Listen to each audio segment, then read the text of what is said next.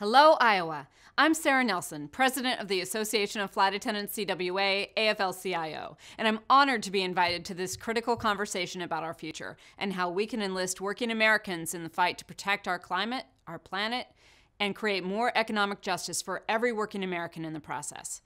Today is the last day of my son's spring break, and I owe it to him to spend this time together.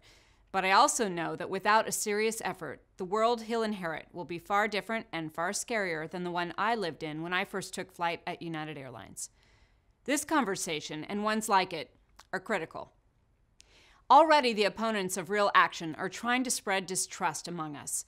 They're telling workers like flight attendants I represent that the Green New Deal will mean the end of air travel. They're telling steel workers and coal miners that the coastal liberals are coming for their jobs.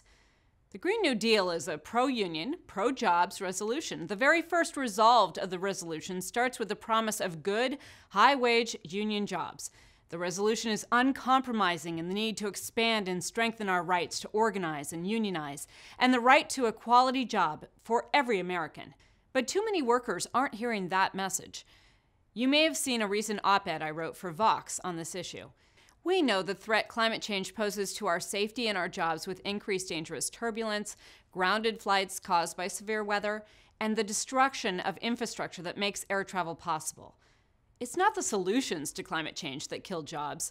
Climate change itself is the job killer.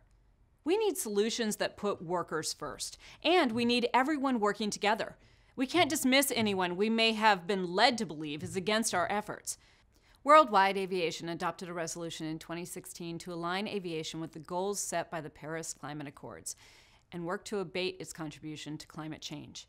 And over the past 30 years, in fact, manufacturers have cut aircraft emissions in half, equaling 25 million cars off the road each of those years. We all want clean air, water, and an earth that can support our children and their children. Unions were among the first to fight for our environment.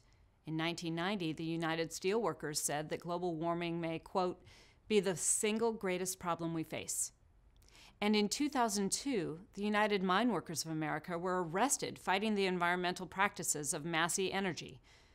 But working in silos will not achieve the change we need. We have to open our arms wide to our common interests and fight together. And that means recognizing that dignity of work matters.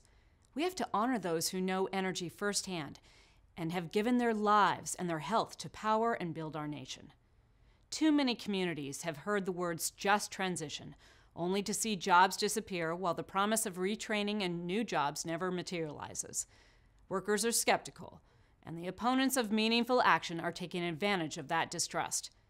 If we can't overcome suspicion that tackling climate change just means losing jobs, we'll never enlist workers or the millions of people who rely on carbon-based fuel jobs in the solution. But I am hopeful. There is an energy all over this country that is rising up for change. We have more in common as working people than anything that could ever divide us. When we see our sisters and brothers at odds with us, remember, that is the rich and powerful at work. We need to work harder to join together and know that our solidarity is a force stronger than gravity. Many people fought and died to give us the right to freedom of assembly, protest, and the ability to innovate with ideas from every corner of the earth, every gender, race, culture, and creed. And today, it's our turn. Climate change is happening now. Flight attendants see it, feel it, and so do the hundreds of millions of people with us on our planes.